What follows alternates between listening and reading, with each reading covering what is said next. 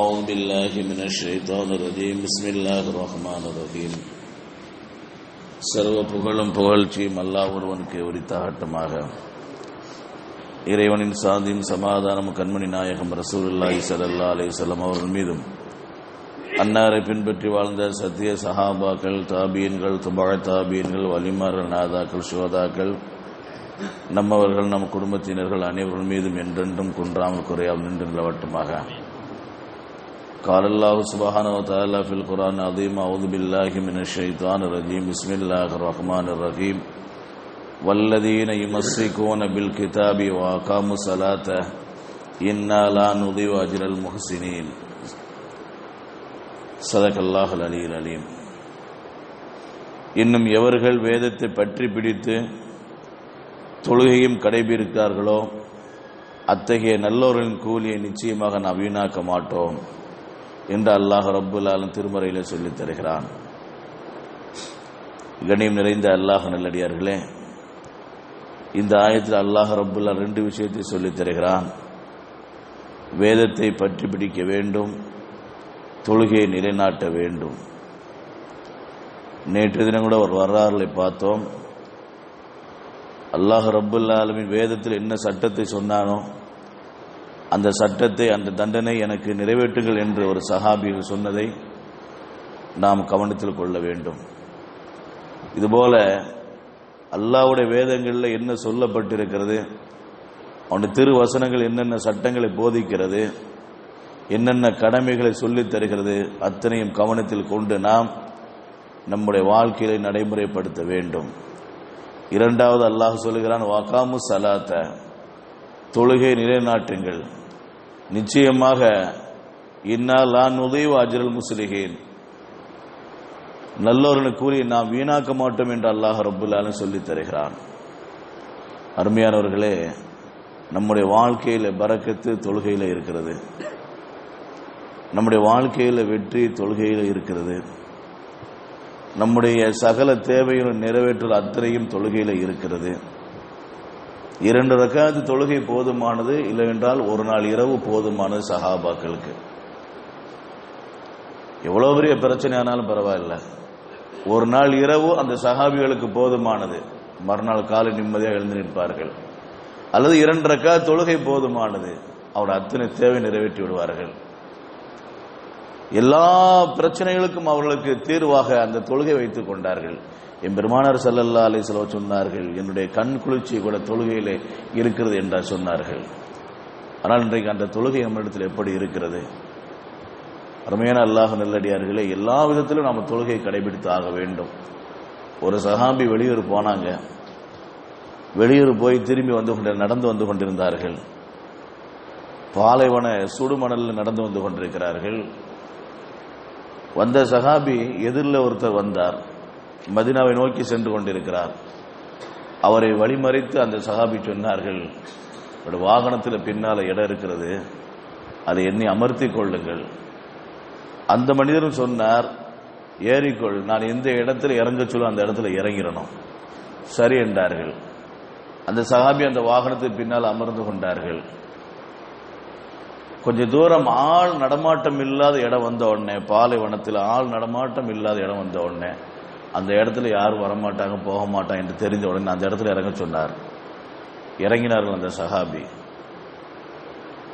வந்த அந்த குதிரை வீரரும் அந்த ஒட்டக ஓட்டியும் கையில் இருந்த ஒரு வாளை உருவி, உரையில் இருந்த வாளை உருவி அந்த சஹாபியை வெட்ட வந்த நேரத்தில் அந்த சஹாபி சொன்னாங்க, 2 ரக்காத் தொழுதுட்டு வருகிறேன், 2 ரக்காத் தொழுதுட்டு வருகிறேன், அதுக்கு பிறகு என்னை நீங்கள் எது வேணாலும் செய்யுங்கள்.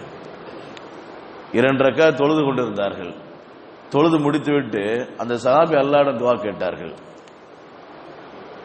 இந்த மனிதர் அவரை வெட்ட வருகிற நேரத்தில் நாசக்காரனே என்று ஒரு சத்தம். திடுக்கிட்டு பார்க்கிறார், யாரும் இல்லை. மறுபடியும் அவருடைய வாளை உயர்த்துகிற நேரத்தில் நாசக்காரனே என்று ஒரு சத்தம். சுத்தி முத்தி பார்க்கிற யாருமே இல்லை. மூன்றாவது அவர் வாள் எடுத்து வெட்ட வர நேரத்தில் அதே ஒரு சத்தவர் நாசக்காரனே என்று சொன்ன நேரத்தில் அதற்குள்ள ஜிப்ரீல் அலைஹிஸ்ஸலாத்து வஸலாம் வந்தார்கள். ஜிப்ரீல் அலைஹிஸ்ஸலாத்து வஸ்ஸலாம் அவர்கள் வந்து அந்த ஒட்டக ஓட்டியை கொலை செய்து விட்டு தான் ஓட்டி வந்த அந்த ஒட்டகத்துக்கு பின்னால் அந்த சஹாபி அமர வைத்து மதீனாவிலே கொண்டு விட்டார்கள் என்பது வரலாறு நாம் பார்க்கிற. பெருமானார் ஸல்லல்லாஹு அலைஹி வஸல்லம் சொல்லுவாங்க, வந்தது ஜிப்ரீல் அலைஹிஸ்ஸலாத்து வஸ்ஸலாம் என்று அந்த சஹாபிக்கு உணர்த்தி காட்டுவார்கள். ஆக 2 ரக்காத் தொழுகை மூலமாக எவ்வளவு பெரிய பாதுகாப்பை அல்லாஹ் கொடுக்கிறான். இன்னைக்கு அந்த 2 ரக்காத்தினுடைய மதிப்பு நமக்கு தெரியல, அவ்வளவுதான். 2 ரக்காத்தினுடைய மதிப்பு என்னவென்று நமக்கு தெரியவில்லை. அந்த 2 ரக்காத்து மூலமாக நாம் எவ்வளவு பெரிய காரியத்தை சாதிக்கலாம். ஏன் தொழுகை கூட, சொர்க்கத்தை கூட நம்ம பெற்றுக்கொள்ளலாமா இல்லைங்களா? 2 ரக்காத் தொழுகை மூலமாக சொர்க்கத்தை பெற்றுக்கொள்ளக்கூடிய ஒரு வாய்ப்பு இருக்கிற பொழுது உலகத்தில் இருக்கின்ற சின்ன சின்ன பிரச்சனைகள், உலகத்தில் இருக்கின்ற சின்ன சின்ன முசீபத்துகள் நம்மை விட்டு அகலாது என்பது என்ன நிச்சயம்? கண்டிப்பா அகலமா இல்லைங்களா? ஆனா நாம அந்த ரக்காத்தினுடைய தொழுகையினுடைய மகத்துவம் நமக்கு தெரிய வரல, புரிய வரல. இன்னும் சொல்ல போன தொழுகையில் அந்த அளவுக்கு ஈடுபாடு இல்ல, தொழுகை ஓர்மையான முறையில் நாம் தொழுவது இல்லை. அதனால இப்படிப்பட்ட பிரச்சனைகள். மேன்மக்கள் எல்லாம் தொழுகையில் அந்த அளவுக்கு ஈடுபாட்டோட இருந்தாங்க. தொழுக ஆரம்பிச்சா அவங்க முன்னால என்ன நடக்குன்னு தெரியாது. இன்னைக்கு நாம தொழுத எல்லாரும் நமக்கு முன்னால வந்துருது. அவர்கள்லாம் தொழுதாங்கன்னா அதுக்கு முன்னால என்ன நடக்குன்னு தெரியாது. எவ்வளவு பெரிய பிரச்சனை நடந்தாலும் கூட அவர்களுக்கு முன்னால் தொழுகை தக்பீர் கட்டினால என்ன நடந்தனே தெரியாம இருந்துச்சு. இன்னைக்கு நாம தக்பீர் கட்டி நின்னா எல்லா பலா முசீபத் நேரத்துல வருது. என்னென்ன நடக்கக்கூடாதோ அத்தனை அந்த நேரத்துல வருது. சைத்தான் நல்ல யாசனை என்ன செஞ்சா விட்டுறதான். ஏன்பா நீ விட்டுட்டு வந்துட்ட, இன்னைக்கு பாரு நீ அப்படி போயிருந்தா முடிச்சிருக்குமா இல்லையா? அன்னைக்கு அவருக்கு அந்த வியாபாரம் போயிருக்காளா இல்லையா? நீ ஏன் தொழுகைக்கு வந்த? உடனே எப்படின்னா அஜித்து முடிப்பாரு. இன்னைக்கு அஜித் 2 ஆயத்துல சேர்த்து ஓதிட்டாரு. சீக்கிரம் முடிக்க, என்னைக்கும் சீக்கிரம் முடிச்சிருவாரு. 8 நிமிஷம் 9 நிமிஷம் முடிச்சிருவாரு. இன்னைக்கு 12 நிமிஷம் ஆச்சு. இவருக்கு இதே வேலை தான். எப்ப வருது சிந்தனை? தொழுகையில வருகிறது. அருமையானவர்களே, அந்த 2 ரக்காத்துடைய மகத்துவம் தாற்பயம் நம்முடைய உள்ளத்தில் இல்லாத காரணத்தினால் தொழுகை நமக்கு பாரமாக இருக்கிறது. ஆனால் மேன்மக்களுடைய உள்ளத்தில் அந்த தொழுகை மிகவும் கண்குளிர்ச்சியா இருந்த காரணத்தினால் இந்த தொழுகை மூலம் நாம் பலதை வெற்றி கொள்ளலாம் என்ற எண்ணம் அவருடைய உள்ளத்தில் ஆழ பதிந்த காரணத்தினால் லயித்து போனார்கள் தொழுகையில. இமாம் நவவி ரஹ்மத்துல்லாஹி அலைஹி அவர்கள் படிக்க ஆரம்பித்தாலும் தொழுக ஆரம்பித்தாலும் முன்னால் என்ன நடக்கும் தெரியாது. ரியாலு சாலிஹின் கிதாப் எழுதுனாங்களா இல்லைங்களா? இந்த நமக்கு முன்னால் இருக்கின்ற கிதாப் ரியாலு சாலிஹின் முகமது யஹ்யா இப்னு ஷரஃப் நவவி ரஹ்மத்துல்லாஹி அலைஹி அவர்களுக்கு அவர் தொழுக ஆரம்பித்து விட்டால் அவளுக்கு முன்னால் என்ன பிரச்சனைகள் நடக்குன்னு தெரியாது. அதே நேரத்தில் அவர்கள் கிதாபை எழுத ஆரம்பித்தால் அவளுக்கு முன்னால் என்ன நடக்குன்னு தெரியாது. சொல்லுவார்கள், அவர்கள் எழுதின கிதாப் இன்னைக்கு சின்ன வயசு பிறந்ததிலிருந்து அவர் மௌத்தாறு வரை 1 மணி நேரம் கூட வீணாக்காமல் இருந்தால்தான் அவர்கள் அந்த அளவுக்கு கிதாபை எழுதியிருக்க முடியும் என்று அவர்கள் கணக்கிட்டு சொல்வார்கள். நபி ரஹ்மத்துல்லாஹி அலைஹி அவர்கள் எழுதின கிதாப நாம் கணக்கிட்டு பார்த்தால் அவர்கள் பிறந்ததிலிருந்து மௌத்தாறு வரை 1 மணி நேரம் கூட வீணாக்காமல் இருந்தால்தான் அவர்கள் இத்தனை கிதாபுகள் எழுத முடியும். அவர்கள் எழுத ஆரம்பித்தால் அவருடைய கலிமா விரல் பிரகாசிக்கும். அல்லாஹ் பெருமட்ட ஒரு பாக்கியத்தை கொடுத்தான். அவர்கள் பேனாவை பிடித்து இரவுல எழுதினாலும் அவருடைய கலிமாவுடைய விரல் பிரகாசிக்கும். அந்த பிரகாசத்தில் அவர் எழுதி கொண்டிருப்பார்கள். காரணம் அருமையானவர்கள், தொழுகையை அவர்கள் லயித்து போய் விட்டார்கள். தொழுக ஆரம்பித்தால் அவர்கள் அல்லாஹ்வுக்கு முன்னால் நின்று விட்டால் என்ன நடக்குன்னு தெரியாமல் இருந்தார்கள். உயிரோட்டமான ஒரு தொழுகை நமக்கு வேணும் அருமையானவர்களே. நம்ம தொழுகிற தொழுகையில உயிரோட்டம் இருக்க வேண்டும். அந்த உயிரோட்டமான தொழுகை மூலமா தான் மதிப்பு இருக்கு தவிர உயிரோட்டம் இல்லாத தொழுகையின் மூலமா எந்த ஒரு மதிப்பு கிடையாது. அல்லாஹ் பாதுகாப்பானாக. மறுமையினால தொழுகை முகத்துல தூக்கி வச்சிருவான். அல்லாஹ் நம்முடைய தொழுகையை அங்கீகரித்துக் கொள்வானாக. நம்ம அதிகம் சொன்ன வரலாறு உண்டு. என் மேராஜ் இரவுக்கு என் பெருமானார் ஸல்லல்லாஹு அலைஹி வஸல்லம் சென்ற நேரத்தில் ஜக்கரியா அலைஹிஸ்ஸலாத்து வஸ்ஸலாம் அவரை சந்தித்தார்கள். ஸல்லல்லாஹு அலைஹி வஸல்லம் அவர்கள் ஜக்கரியா அலைஹிஸ்ஸலாத்து வஸ்ஸலாம் அவரை சந்தித்தார்கள். ஜக்கரியா அலைஹிஸ்ஸலாத்து வஸ்ஸலாம் அவர்கிட்ட கேட்டாங்க, உங்களுடைய மகனார் எப்படி கொலை செய்யப்பட்டார்கள்?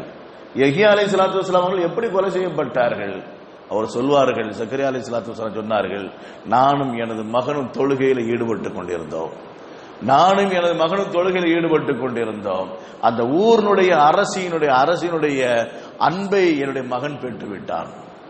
ஆனா என் மகனுக்கு அவள் மீது எந்த ஒரு பாசமும் கிடையாது. என் மகனுக்கு அந்த பெண் மீது எந்த ஒரு நாட்டமும் கிடையாது. ஆனா அந்த பெண்ணுக்கு என்னுடைய மகன் மீது நாட்டம். என்னுடைய மகனை அவள் அழைத்தால் என் மகன் ஒதுங்கி கொண்டார். ஏன்னா அல்லாஹ் ரப்புல்லா சொல்கிறானுங்க வஸையிதம் வஹஸூரம் வநபியம் மினஸ் சாலிஹின். யாரை பற்றி? ஜக்கரியா அலைஹிஸ்ஸலாம். யஹ்யா அலைஹிஸ்ஸலாத்து வஸ்ஸலாம் அவரை பற்றி அல்லாஹ் குர்ஆன்ல சொல்லுவான். யஹ்யா அலைஹிஸ்ஸலாத்து வஸ்ஸலாம் அவருடைய சுப செய்தியை பற்றி அல்லாஹ் சொல்லுவான். ஜக்கரியா அலைஹிஸ்ஸலாம் அவர்களுக்கு உனக்கு ஒரு அழகான மகனை தருகிறேன். அந்த மகன் எப்படிப்பட்டது தெரியுமா? சய்யிதம் வஹஸூரம் வநபியம் மினஸ் சாலிஹின். அவர் தலைவராக இருப்பார். ஹசூரன், அவர் கல்யாணம் முடித்திருக்க மாட்டார். நபியா, அவர் நபியாக இருப்பார். மினசாலிஹின், நல்லவராக இருப்பார் என்று அல்லாஹ் ரப்புல் ஆலமீன் ஜக்கரியா அலைஹிஸ்ஸலாத்து வஸ்ஸலாம் அவர்களை பற்றி மிகவும் பிரபலியமாக பேசுவான், மிகவும் நல்ல முறையில் பேசுவான். அப்பேற்பட்ட நல்ல மனிதர், எந்த பெண்ணு மீது நாட்டம் இல்லாத மனிதர். என் மகன் மீது அந்த அரசிக்கு ஒரு பிரியம் இருந்தாலும் என் மகனுக்கு அந்த அரசி மீது எந்த நாட்டம் இல்லாமல் இருந்தார். என் மகனை அடைந்து கொள்ள வேண்டும் என்ற ஒரு ஆசை அந்த பெண்ணுக்கு உண்டு. ஆனா என் மகன் இணங்கவில்லை, என் மகன் அவளுக்கு இணங்கவில்லை. ஒரு நாள் அந்த அரசியினுடைய பிறந்த நாள் விழா நடக்குமா இல்லைங்களா? அந்த அரசினுடைய பிறந்த நாள்ல அந்த அரசன் கேட்டான், உனக்கு என்ன வேணும், உனக்கு என்ன வேணும், உனக்கு என்ன பரிசு வேணும்? அந்த அரசி சொன்னால், ஜக்கரியாவுடைய யஹ்யா அலைஹிஸ்ஸலாம் அவருடைய தலை எனக்கு வேண்டும், யஹ்யாவுடைய தலை எனக்கு வேண்டும். நானும் எனது மகனும் தொழுது கொண்டிருந்தோம். தொழுது கொண்டிருக்கிற பொழுது என்னுடைய மகனுடைய தலையை கொய்தார்கள். யஹ்யா அலைஹிஸ்ஸலாத்து வஸ்ஸலாமுடைய தலை கொய்யப்பட்டது. அந்த தலையை எடுத்துக்கொண்டு அந்த அரசிக்கு போய் கொடுத்தார். மந்திரிகள் எல்லாம் அரசன்ட்ட கொடுக்கும்போது அரசன் பரிசாக அந்த அரசிக்கு கொடுத்தான். சந்தோஷப்பட்ட அந்த பெண் ஒரு நாள் கூட நிம்மதியா இருக்கவில்லை. அரசியும் அரசனும் அவருடைய கூட சேர்ந்த அத்தனை மந்திரிகளும் அன்றைய மாலையில் அவர்கள் அந்த கட்டடத்தோடு உள்வாங்கி போனார்கள், பூமியில புதைந்து போனார்கள். இப்ப அந்த ஊர் மக்கள் எல்லாம் ஜக்கரியா அலைஹிஸ்ஸலாத்து வஸ்ஸலாம் ரப்பு நம்ம அரசன் மீது கோபப்பட்டு விட்டார். ஜக்கரியா அலைஹிஸ்ஸலாத்து வஸ்ஸலாம் ரப்பு நம்முடைய அரசன் மீது கோபப்பட்டு விட்டார். நம்முடைய அரசருக்காக நாம ஜக்கரியா அலைஹிஸ்ஸலாம் மீது கோபப்படுவோமே, நம்முடைய அரசருக்காக வேண்டி நாம ஜக்கரியா அலைஹிஸ்ஸலாம் அவர்கள் மீது கோபப்படுவோம், ஜக்கரியா அலைஹிஸ்ஸலாத்து வஸ்ஸலாம் அவரை கொலை செய்வோம் என்று சொல்லி ஜக்கரியா அலைஹிஸ்ஸலாத்து வஸ்ஸலாம் அவரை அந்த ஊர் மக்கள் பனி இஸ்ரவேலர்கள் விரட்டி வருகிறார்கள். இவர்கள் ஒரு மரத்தில் போய் ஒளிந்து கொண்டார்கள். ஒரு மரம் சொன்னது, என் பக்கம் உள்ள வந்துவிடு என்று சொன்னது. அந்த மரம் இரண்டாக பிளந்தது. அந்த மரத்துக்கு உள்ளே நுழைந்தார்கள். இப்லீஸ் அவருடைய ஆடையை வெளியே இழுத்து விட்டார். மரம் ஒன்று சேர்ந்தது, ஆடை வெளியே தெரிந்தது. அந்த மக்கள் பனி இஸ்ரவேல் விரட்டி வருகிற நேரத்தில் இப்லீஸ் சொன்னா, இந்த மரத்துக்குள்ள இருக்கணும், எப்படி இந்த மரத்துக்குள்ள போக முடியும் தான் அவர் ஆடை, அவர் உடுத்திய ஆடை. உடனே அந்த மக்கள் ரம்பத்தை கொண்டு அறுக்கிற நேரத்தில் அந்த மக்கள்கிட்ட சொன்னா, தீ வச்சு கொளுத்திரு என்று சொன்னான் இப்லீஸ். தீ வைத்து கொளுத்தார்கள். என்னோட உயிர் அப்படிதான் போனது. நபிகள் நாயகம் ஸல்லல்லாஹு அலைஹி வஸல்லம் கேட்டாங்க ஜக்கரியா அலைஹிஸ்ஸலாம் அவங்கள்ட்ட, இப்படி உங்களை தீ வச்சு ரம்பத்தால் அறுத்து கொசைஞ்சாங்களே, உங்களுக்கு வேதனையா தெரியல என்று கேட்ட நேரத்தில், அல்லாஹ்வுடைய நாட்டம் இப்படித்தான் இருக்கிற பொழுது எப்படி வேதனை இருக்க முடியும்? சகித்துத்தான் ஆக வேண்டும். அதற்கு முன்பு அல்லாஹ் ரப்பல் ஆலமீன் உயர்த்தி விட்டான், என்னுடைய உயிரை கபூல் செய்ய கைப்பற்றி விட்டான். ஆனால் எனக்கு வேதனை தெரியவில்லை என்றார்கள் ஜக்கரியா அலைஹிஸ்ஸலாத்து வஸ்ஸலாம் அவர்கள். அருமையானவர்கள், இந்த வரலாற்று செய்தியை இப்னு மஸ்ஊத் ரலியல்லாஹு அன்ஹு அவர் பதிவு செய்கிறார்கள். நமக்கு நோக்கம் என்ன தெரியுமா? ஹஜ்ரத் ஜக்கரியா அலைஹிஸ்ஸலாத்து வஸ்ஸலாம் அவர்களும் ஹஜ்ரத் யஹ்யா அலைஹிஸ்ஸலாத்து வஸ்ஸலாம் அவர்கள் தொழுகையில் நின்றார்கள். முன்னால் வந்தது யார் என்று கூட தெரியவில்லை. அவர்கள் அல்லாஹ்வை வணங்கினார்கள், தொழுகையில் நின்றார்கள். தன்னுடைய மகன் கொலை செய்யப்பட்ட அந்த நிகழ்வு கூட தெரியவில்லை நபி ஜக்கரியா அலைஹிஸ்ஸலாத்து வஸ்ஸலாம் அவர்களுக்கு. அப்ப எந்த அளவுக்கு அவருடைய தொழுகை இருந்தது? இன்னைக்கு நம்ம இடத்துல எந்த அளவுக்கு தொழுகை இருக்கிறது? இன்னைக்கு நாம துவா கேட்கிறோம், அந்த துவா ஒப்புக்கொள்ளப்படாத நிலைமை என்ன? நம்முடைய காரியங்கள் இழுத்தடிப்பதற்கு காரணம் என்ன? நம்முடைய நோக்கங்கள் நிறைவேறாமல் இருப்பதற்கு காரணம் என்ன? அத்தனையும் தொழுகையில் இருக்கிறது. அத்தனை தொழுகையில் இருக்க அருமையான நம்முடைய தொழுகையை நாம் உயிரோட்டமா மாற்றிவிட்டால், நம்முடைய தொழுகையை நாம் ரூஹானியத்தாக மாற்றிவிட்டால், நமக்கு எல்லா விதத்திலும் நமக்கு வெற்றி கிடைத்தோம். நான் கையேந்தினால் போதும், அல்லாஹ் ரப்புல் ஆலமீன் நம்முடைய நாட்டங்கள் நிறைவேற்றிக் கொள்வான். இது ஒரு பக்கம் இருந்தால், இன்னும் எத்தனையோ மக்கள் இன்னைக்கு பள்ளி வாசலுக்கு அப்பால் இருந்து கொண்டிருக்கிறார்கள். பாங்கு சொல்லப்பட்ட பிறகும் கூட பக்கத்துல வீடு, பாங்கு சத்தம் கேட்குது. பாங்கு சத்தம் கேட்டும் பள்ளி வாசலுக்கு வராத மனிதர்கள் எத்தனை பேர்கள்? இவரோட நிலைமை என்ன? இவருடைய நிலைமை என்ன அருமையானவர்களே? மறுமை நாள் அல்லாஹ் ரப்பல் கேட்கக்கூடிய முதல் கேள்வி, நீ தொழுகையை பற்றி தான் அல்லாஹ் கேட்பான், தொழுகையை பற்றி தான் அல்லாஹ் கேட்பான். அந்த தொழுகையை பற்றி கேட்கிற நேரத்தில் பதில் இல்லை என்று சொன்னால், பதில் தெரியாமல் என்று சொன்னால் எவ்வளவு சிரமம் வரும். கபூர் வைத்த பிறகு முதலாக கேட்கப்படக்கூடிய கேள்வி தொழுகையை பற்றி தான். தொழுகையை பற்றி தான் அல்லாஹ் ரப்பல் முதலாக கபூர்ல கேட்பான். அந்த கேள்விக்கு நம்மால் பதில் சொல்ல முடியாது என்று சொன்னால் நம்முடைய நிலை சிந்தித்து பாருங்கள். அல்லாஹ் பாதுகாப்பானாக, அல்லாஹ் நம்முடைய அமலை சீராக்குவானாக. நாம் ஒழுங்கான முறையில் ஐங்கால தொழுகை நேமா தொழக்கூடிய நசீபு நமக்கு, நம்முடைய குடும்பத்தினருக்கும் நம்முடைய மகல்லா வாசிகளுக்கு தந்தல் புரிவானாக. அந்த முதல் கேள்வியிலே நமக்கு சங்கடம் ஏற்பட்டு விட்டால் அடுத்தடுத்த கேள்வி அருமையானவர்களே. உஸ்மான் அலி அல்லாஹ் அவர் அழுவாங்களா இல்லைங்களா? கபூர்ல அந்த கபூர் பக்கம் போனா அவங்க அழுவாங்க. ஹத்தா எபுல் அலிஹியத்தகோ, அவருடைய தாடி நனைகின்றவளை அழுவார்கள். கேட்பாங்க, துதுக்கர் ஜன்னத்து வண்ணார் லா தபுக்கி தபுக்கி மினஹாதா, சொர்க்கத்தை பத்தி சொல்லப்பட்டால் நரகத்தை பத்தி சொல்லப்பட்டால் நீங்க அழுக மாட்டீங்க, ஆனா அந்த கபரை பத்தி பேசினா மட்டும் நீங்க அழுதுகிட்டு இருக்கீங்க, என்ன காரணம் என்று கேட்ட நேரத்தில் இதுதான் மறுமையினுடைய வீடுகளில் முதல் வீடு. இந்த கபர் என்பது மறுமையினுடைய வீடுகளில் முதல் வீடு. இந்த வீடுல நமக்கு ஈடேற்றம் பெற்றுவிட்டால் அடுத்தடுத்த நிலை நமக்கு ஈடேற்றமாகிவிடும். இந்த கபருடைய நிலைமையிலே நமக்கு ஈடேற்றம் இல்லை என்று சொன்னால் அடுத்தடுத்த நிலை சிக்கல் ஏற்பட்டுவிடும் என்று உஸ்மான் ரலியல்லாஹு தஆலா அவர்கள் கவலைப்பட்டார்கள். பாவத்தை சிந்திக்காதவர்கள், ஆரம்பம் முதல் கடைசி வரை அவர் மௌத்தா என்ற வரை, சிறு வயசிலிருந்து அவர் மௌத்தா என்ற வரை எந்த பாவம் செய்யாத ஹஜ்ரத் உஸ்மான் இப்னு அஃபான் ரலியல்லாஹு தஆலா அவர்கள் அந்த கபரை பற்றி நினைத்து பார்த்து அவர்கள் கண் கலங்குகிறார் என்று சொன்னார். அருமையானவர்களை, நாம யோசிக்க வேண்டும்.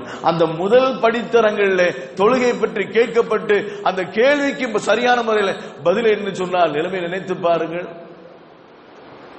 அல்லாஹ் பாதுகாப்பானாக. அல்லாஹ் ரப்பல் நம்முடைய சந்ததிகளையும் சரி, நம்முடைய மகல்லாவாசிகளும் சரி, நம்மையும் சரி நேமமான முறையில் தொழக்கூடிய நசீபை தந்தல் புரிவானாக. இந்த ஆயத்து சொல்லுகின்ற படிப்பினை அதுதான். நாம் வேதத்தின் அடிப்படை நடக்க வேண்டும், குர்ஆன் என்ன சொல்லித் தருகிறோ அதன்படி நடக்க வேண்டும், தொழுகை கடைபிடித்து நடக்க வேண்டும் என்பதுதான் இந்த ஆயத்து நமக்கு சொல்லித் தருகிறது. அல்லாஹ் ரப்பல் ஆலமீன் இரண்டை பற்றி பிடித்து நடக்கக்கூடிய நசீபை நம் அனைவருக்கும் தந்தல் புரிவானாக. வாஹிரு தஅவானா அல்ஹம்துலில்லாஹி ரப்பில் ஆலமீன். சுப்ஹானல்லாஹி வபிஹம்திஹி சுப்ஹானக அல்லாஹும்ம வபிஹம்திக அஷ்ஹது அல்லா இலாஹா இல்லா அன்த அஸ்தக்ஃபிருக வ அத்தூபு இலைக. ஆமீன் ஆமீன். சுப்ஹான ரப்பிக ரப்பில் இஸ்ஸத்தி அம்மா யசிஃபூன் வ ஸலாமுன் அலல் முர்ஸலீன் வல்ஹம்துலில்லாஹி ரப்பில் ஆலமீன். ஸல்லல்லாஹு அலா முஹம்மதின் ஸல்லல்லாஹு அலைஹி வஸல்லம். ஸல்லல்லாஹு அலா முஹம்மதின் ஸல்லல்லாஹு அலைஹி வஸல்லம். ஸல்லல்லாஹு அலா முஹம்மதின் யா ரப்பி ஸல்லி அலைஹி வஸல்லிம்.